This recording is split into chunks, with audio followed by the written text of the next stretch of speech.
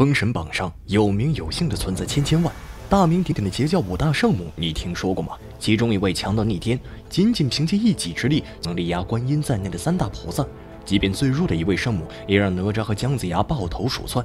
天地开辟之初，盘古大神力竭而亡，他的元神不断上升，化作三股清气，也就是三清祖师，分别为太清老子、玉清元始和上清通三人，拜在道祖红军的门下，经历无量量劫，正道成圣，各自立下了自己的道统。其中老子清静无为，底子很少，并且为人所知。元始天尊的禅教讲究精英教育，门下都是存在，最出名的就是12金仙。而通天教主就更厉害，创立的截教乃是为众生截取一丝生机的意思。但凡是能来的必由宫前，都可以拜入截教门下。门人弟子多为受勤义务修炼得道而化形，不分披毛戴角之人，师生卵化之辈，皆可同群共处，堪称是有教无类的祖师爷。也因此常被禅教称为不够正宗。两派的矛盾就是先从禅教的高人一等开始，而这五大圣母中，3位是圣人的亲传弟子，剩下2位也都是吊打姜子牙、哪吒的大能。五大圣母第1位金灵圣母，在通天教主的4大亲传子弟之中排行老2，法力高强，持有龙如意、4象塔等法宝，其道行远超禅教12金仙。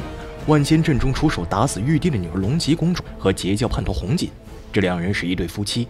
龙吉公主作为昊天上帝和瑶池金母，法力同样是非常的高强。在金鸡岭对战孔宣的时候，她曾借宝剑砍伤孔宣的左臂，使得对方腹痛败走。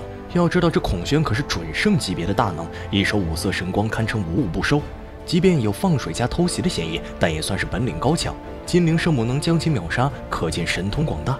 而他最出名的一战，无疑是和3位菩萨的较量。在加入西方教之前，文殊广法天尊、普贤真人、慈航道人，也就是观音菩萨，乃是禅教12金仙中的一员，都是修炼出法身的大高手，在12金仙中也算是上等水平。万仙阵中，金灵圣母独占慈航、普贤、文殊3大士，3大士或现3手6臂，或现8手6臂，或现3手8臂，各仗异宝，合力围攻金灵圣母。金灵圣母呢，手持龙虎翼招架，而且还力战都市不败。若非打斗之中燃灯跃上半空，祭出定海珠偷袭金灵圣母，3大士能不能打败金灵圣母，恐怕就是个未知数了。慈航、普贤、文殊何等神通，合力围攻一个金灵圣母，还要仰仗燃灯偷袭才能取胜。金灵圣母到底有多强，可想而知。况且他不但战力惊人，道行也就是对大道的领悟，元始天尊都不得不下个道德一拳的评语。这是什么意思？用现在的话说，就是大道与德行都已经完全达到了准圣巅峰，已经触摸到成圣的契机，一念即可成圣。也别说通天教主门下，即便加上元始老君所有弟子，能当得上道的一拳的这4个字，恐怕也仅金灵圣母一个人而已。所以将之称为封神最强女仙是当之无愧的。按说这样的人已经可以不死，剩下唯一可做的事，就是在漫长的时间中寻找那领悟，寻找那一点契机，以便捅破准圣的窗户纸，达到圣人的境界，从此脱离3界狱，直上大罗天，得到无挂无碍的解脱。修行达到这般境地，这是何等逍遥自在！然而就这样的人，后来却上了封神榜，这是为什么呢？人活在世上就免情世故，即便是金灵圣母这样的大能，也有自己的软肋。封神大战中，他有2位弟子入世，一个叫做文仲，一个叫做于元。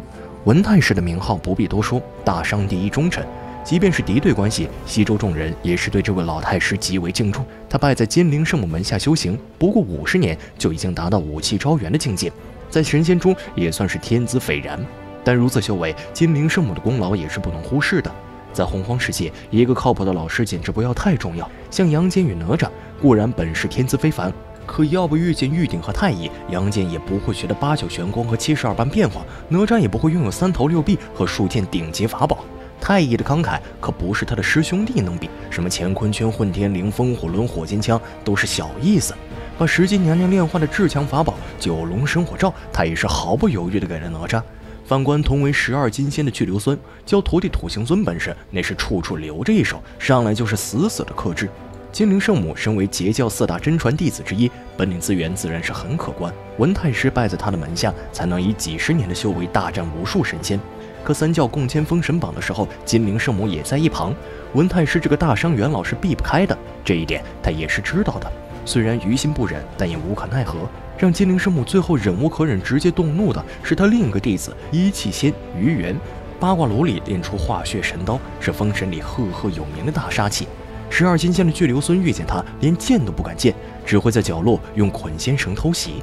可即便在西岐众人的联手之下将于元擒住，也是没有杀死他的办法，可见于元的强大。最后是神秘的洛亚道人出手，祭出封神第一杀伐利器斩仙飞刀，这才将其诛杀。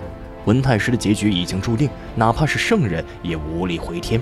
可这一气仙于元的结局原本是可以改变的，毕竟他当时被擒住后很难杀死，姜子牙要是顾及情面，送回金灵圣母座下也就这么过去了。可偏偏又弄出斩仙飞刀将此事作绝，金灵圣母脾气再好也忍不了，于是一点嗔怒犯下，从此再也没有回头之路。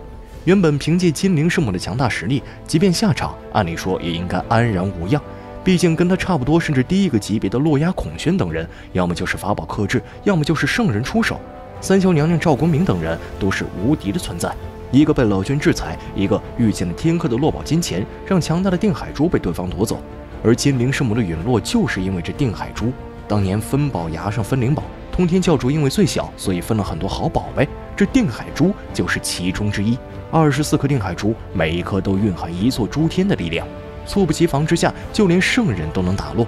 赵公明凭借他堪称是无敌的存在，于是上天便送来了落宝铜钱，天然克制强大法宝。毫不知情的他就这么凉凉，定海珠落到燃灯道人手中，成为了对方的正道法器。金灵圣母与三大菩萨大战时占据上风，燃灯便拿着定海珠偷袭，24诸天的强大力量瞬间就将他打倒，落了个身死道消的下场。后来上了封神榜，封号斗母元君，执掌84000全星，可这个下场已经算是好的了。五大圣母的第2位龟灵圣母，她是通天教主亲传的3弟子，原型是一只万年乌龟。龟灵圣母性真率直，冲动急躁，炎帝时得道，法力高强。龟灵圣母对通天教主忠心耿耿，拒绝过西方接引道人的招降，但他不敌广成子的翻天印，现出原形招架，被教主革出宫外，不许听讲。在万仙阵大战之时，他依然追随通天教主，用日月珠打败了禅教12金仙中的巨流孙。在追赶途中遇到了接引道人，被其以念珠降服，现出原形。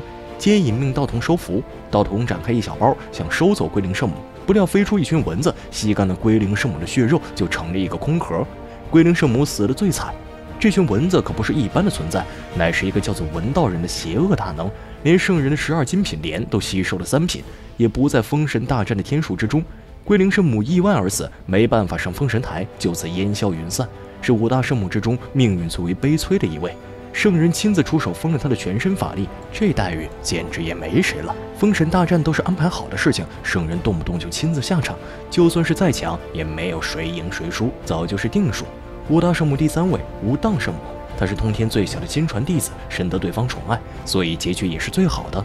原本她同样在金鳌岛潜心修炼，不问世事，可架不住禅教的神仙实在太猖狂，元始天尊以大欺小，不停打杀后辈，即便通天教主脾气再好也是忍不了，于是最后摆下万仙阵，截教全体成员出动，和众神决一死战。两教弟子战斗，截教很多人往往还会手下留情，就比如三霄娘娘在九曲黄河阵就没下死手，他们下山也不过是为大师兄讨要公道。元始天尊以他们不讲礼数，不尊敬自己，痛下杀手，可禅教又何时看得起过截教？广成子3上必有功，炫耀自己弄死你们3代弟子的战绩。这要是换作玉虚宫，元始天尊早就出来一巴掌拍死了。截教弟子个个重情重义，一个死了出来10个报仇。反观禅教，十绝阵时直接扔弟子当炮灰。说到十绝阵，就不得不提一下金光圣母了。他是金鳌岛10天君之一，是截教外门弟子，用21面铜镜摆下金光阵，也算是威名赫赫。但战力在五大圣母之中，也只能算是老墨，被广成子这位禅教大师兄用翻天印砸死，跟燃灯道人用定海珠偷袭金灵圣母如出一辙。别看截教比禅教人多，可打起来往往是截教弟子以一敌多。金灵圣母一挑3大事，三霄娘娘用黄河阵大战12金仙，都展现出了他们的强悍。只可惜终究是棋差一着，被圣人镇压，被小人偷袭。名义上是禅教和截教的大战，其实是截教跟所有神佛的战争。看起来一个个都不像好人的截教，反而是最守规矩。五大圣母的最后一位火灵圣母，她是多宝道人的徒，在迦曼关一战中，为了替徒弟报仇而出场。先是用3000火龙兵打败西岐大军，让对方折损1万多人，接着又靠法宝金匣关大战哪吒、姜子牙等人。即便是在被围观的情况下，他也是硬生生的把姜子牙打成重伤，实力可见一斑。然而随着广成子的到来，他跟金光圣母的命运如出一辙，陨落在翻天印下。广成子也因此得到了圣母杀手的称号。封神大战中的五大圣母，除了无当圣母最后没有受到损伤，剩下的下场都不是怎么好。金光圣母被编入雷部，是24正神之一，也被称为电母；而火灵圣母则是被封为火辅星。同样是在天庭任职，这五大圣母有3位都是通天教主的亲传弟子，最后却都是惨淡下场。也难怪封神之后，圣人便不再过问世间大小事情，实在是被伤透了心。那么，对于这几位圣母，你怎么看待？本期神话故事就到这里，咱们下期继续。